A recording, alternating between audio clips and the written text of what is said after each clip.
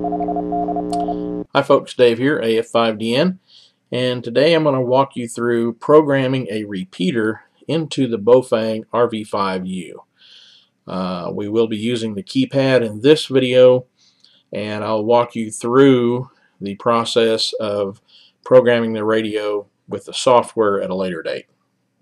Alright, let's go over the bench and take a look.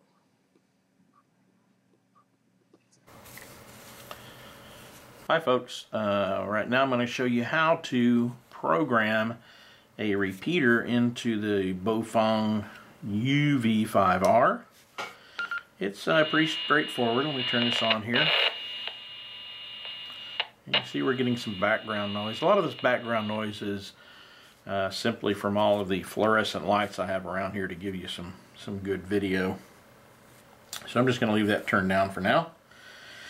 The first step you want to do is to make sure the radio is in the band that you're programming the repeater for.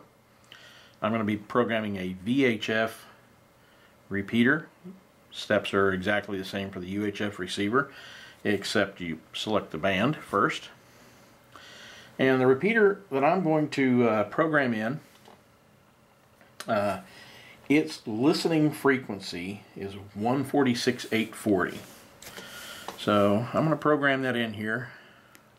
146.8. I'm doing this upside down for 0.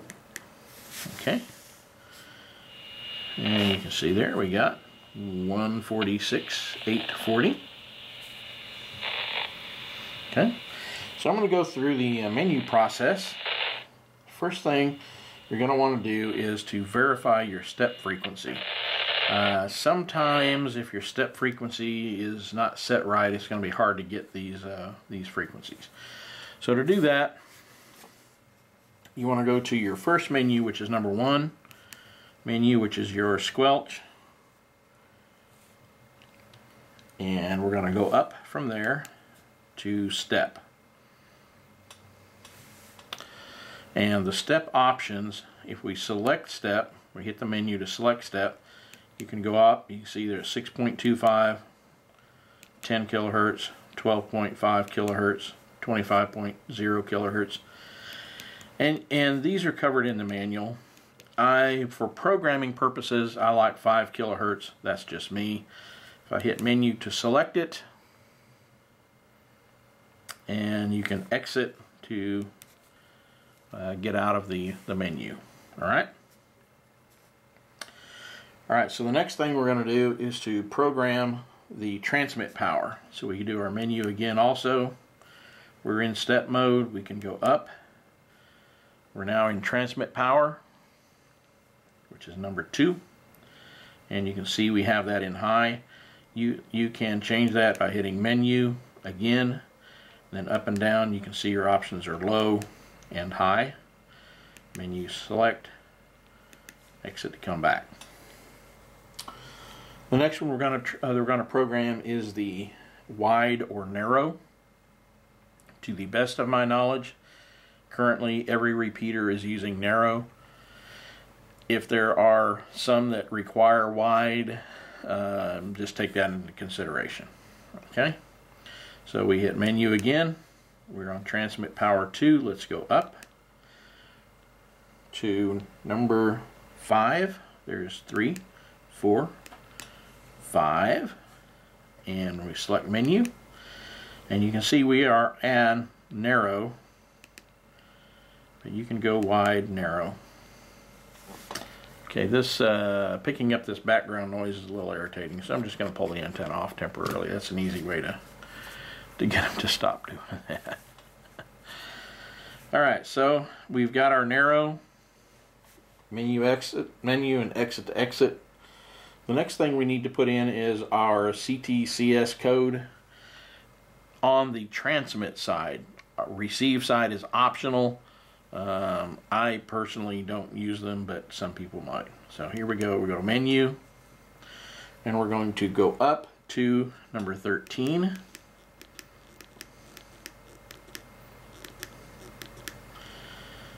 Okay, and you can see my tone is off. I hit menu to select, and the tone of this repeater is 110.9, so I just hit the up button until I get 110.09. Menu to select it, exit out. Okay. Now the next thing we need to do is determine the shift, the direction of the transmit frequency in relation to the receive frequency. So this particular repeater is going to be a negative. So we select the menu and we go up, and the shift is option 25. Now you can just punch in 25, but I'm going to go ahead and just use the up key here until I see 25. That 25 is right here, and it says shift. Mine is a negative, so I'm going to hit memory, negative. That's menu, negative, menu, exit. Alright, so the next thing I have to do is the offset. That is how many megahertz difference between the transmit and the receive frequency is. We already know we're going negative for transmit, and this particular repeater uses the standard 0.6 offset, and that is going to be on option 26. So we go to menu and up just one, and you can see it is 26, and this is at 5 kilohertz. So that is way too high. So we hit menu again, and we're going to go down. Whoop, we got out of there here. Menu, and every time you hit the down arrow, it goes down significantly. So this is going to take a while. That 5 megahertz is actually for the UHF, typical for UHF offset. So I've actually got quite a ways to go here. And if you hold it down, you can hold it down. You can see the number scrolling by there. You don't have to push it a bunch, but you can just hold it down. Now this is, I will go over programming this with the software. It is extremely easy to do with the software. Now one of the reasons this is taking so long is because I have the steps set pretty low. So each number there scrolling by has something to do with the step frequency that we previously programmed in. Okay, so we're getting close here. We're at 9.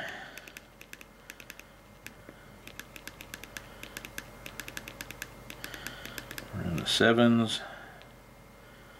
All right, 6.4, 6.6 megahertz or 600 kilohertz. Menu, exit. All right. So now we have to program the memory channel, and we're going to do that. The memory channel is going to be number 27, just the next one up. Menu, up to 27. Memory channel. I hit menu. That gives me the option to change the memory channel.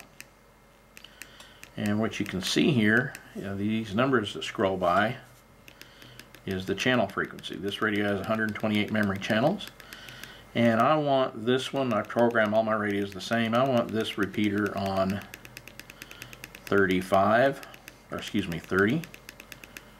So I just scroll her down. You can hold it down also if you wish. Okay. 2. 30. Okay. And menu saves it. And exit. Now, this is the tricky part. You got to pay attention to this. When this radio saves all of that information you put in here about the repeater, it does not save the transmit frequency the first time. That's somewhat common on this type of radio. So this is, it's nothing really bad about this one compared to other Chinese radios. The manual does not cover that. It does cover it in some of the other Chinese radios, but in this radio the manual does not tell you that and doesn't tell you how to fix it. So this is what you have to do when you're programming with the keypad. Just briefly run through it. We picked our receive frequency. We picked our transmit power. We picked our narrow or wide. We set our CTCSS. We set our shift to negative. We set our offset at 600 kilohertz or 0.6 megahertz. We saved all that information into memory channel 30, but memory channel 30 still won't work. We have to program the transmit frequency separate. Even though you technically did it, you have to program it again. So the only way to do that is to make sure you're in the VFO mode, and here you have to manually do the math in your head and realize that if you're programming 146.840, that your transmitter is transmitting on 146.240, so we have to go to that frequency. Where am I here? 46.240. Okay, 146.240. And we save this frequency again into memory channel 30. So I go menu. I'm already at menu channel 30, so I do menu to enter channel 30. I do menu to save and exit. Now at this point, that repeater should be programmed. Now here's the kicker. Another thing to consider. With the keypad on this radio, you cannot program names into your channels. You can program names into your channel using the software. And if you have programmed a channel in using the keypad like we just did, and then you go back later and plug it into the software, you can add a name to it using the software. You don't have to reprogram the whole thing again. Okay, so let me go into our VFO mode, take it out of VFO into memory. And I'm just going to go down here to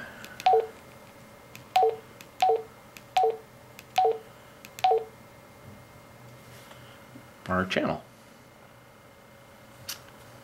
And there we go. That's all there is to it. If you have any questions, please let me know. Thank you very much.